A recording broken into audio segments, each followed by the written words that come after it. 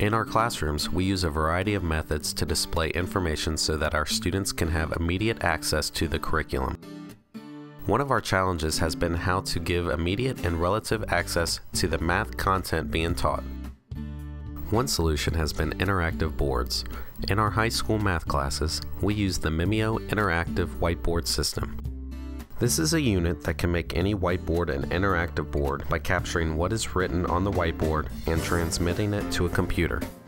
We took this one step further by distributing the video output to monitors stationed at every desk.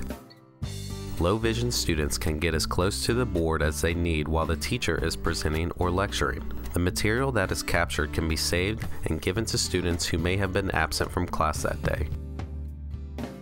We have expanded this idea by using SMART boards along with the distributed video in various classrooms, including elementary classes, health and nutrition classes, and science.